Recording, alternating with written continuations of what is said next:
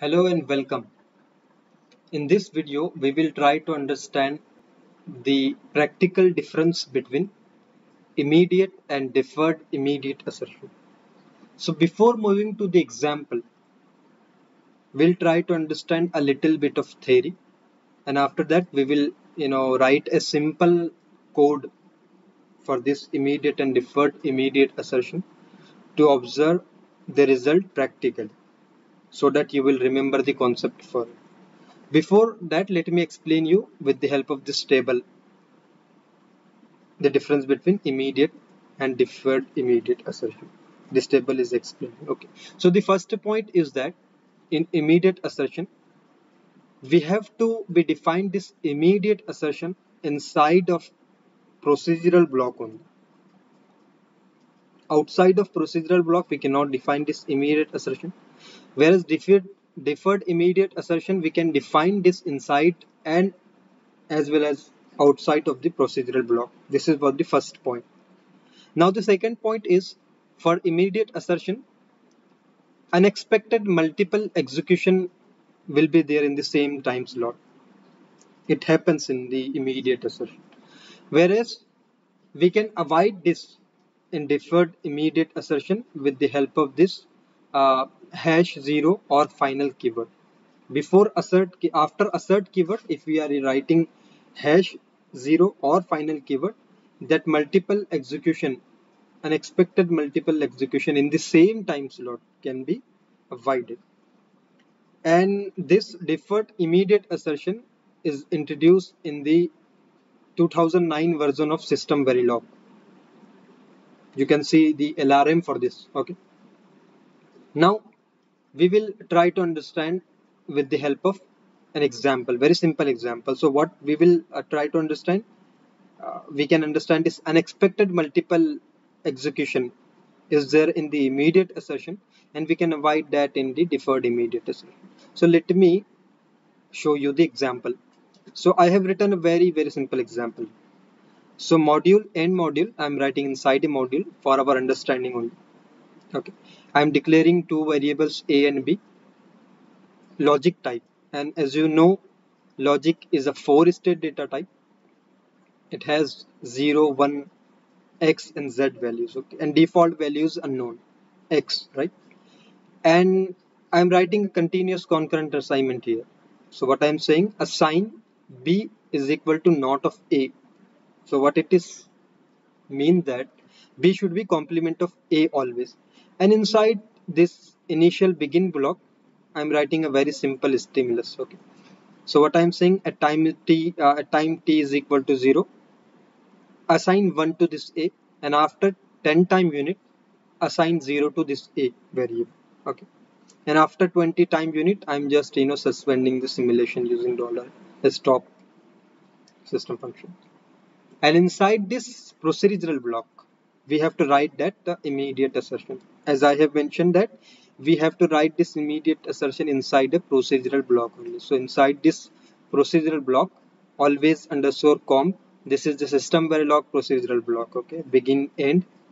Inside that, I'm writing assert within parenthesis b is not equal to a. Very simple. Assert is a keyword, okay, which define a immediate, and if we are writing immediate assertion, we have to use assert keyword. Whereas if we are writing a concurrent assertion, we have to write assert property over there. Remember this. Okay. And this is the label for that assertion. You can avoid or you can write. And this is the our own custom message. Okay. So this info is printing. Assertion is pass whenever this condition is satisfied. Else, whenever this condition is not satisfied, assertion will be failed. We can write this assertion, our custom message in using infos or $display, or we can avoid also. So the system verilog assertion is developed in such a way that whenever assertion is failing, the simulator is expected to print some error messages. Okay. And this is a simple stimulus block, already I have explained. And after running this code in CostaSim, you'll see the result something like this. So at time t is equal to 0, time unit, assertion is failing. Okay, and at time t is equal to 0 again, assertion is passing. So this is what that point, right? Unexpected multiple execution in the same time slot. Okay, so whenever we are using immediate assertion, there may be multiple execution, unexpected multiple execution in the same time slot. So you can see after writing this code, uh, at time t is equal to 0, assertion is passing, whereas at the same time slot assertion is failing, and after 10 time minute assertion is passing. Okay, and you can analyze the waveform. So as you can see in the waveform, this red triangle means assertion is failing, and green triangle is mean assertion is passing. Okay, so at this time t is equal to 0, 0 time slot, you can see red and green both. What it means that assertion is passing as well as failing at this 0 time slot, whereas at this 10 time slot assertion is passing. So this is what the unexpected multiple glitch, okay, which is there in the immediate assertion.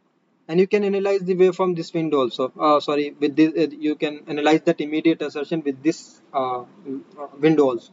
So here you can see fail count are 1, and pass counts are 2. So here time slot 10 it is passing, whereas at time slot t is equal to 0 also it is passing. So these two pass counts are there, and at the same time at time t is equal to 0, it is passing and failing both, right? So you can see failure count is 1 also. So this is what the waveform for the immediate assertion. Whereas the same example, if we are using deferred immediate assertion, as I have mentioned, we can use hash 0 keyword or final keyword after this assert keyword. So which is nothing but the deferred immediate assertion. And the example is same, just we are writing hash 0, or you can use hash final keyword over here. And after analyzing the output, you can see in the console you will find that at time t is equal to 0, assertion is passing, whereas in case of immediate assertion at time t is equal to 0, assertion is failing as well as passing. Okay, this t is equal to 0, it is passing and failing both. And this can be avoided using deferred immediate assertion by using hash 0 or final keyword. Okay, so as you can see, at time t is equal to 0, assertion is passing, whereas at time t is equal to 10, assertion is again passing. And you can analyze the waveform also. So that red triangle is not here, right? Whereas this green triangles are there, meaning at time t is equal to 0 it is passing, at time t is equal to 10 also it's passing. And you can see this window also for more detail. Failure count is 0, whereas pass counts are 2 here, right?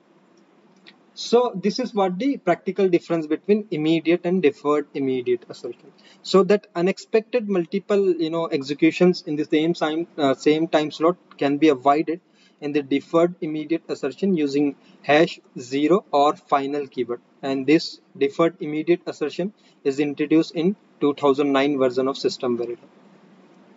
So I hope with this you have understood the practical difference between immediate and deferred immediate assertion.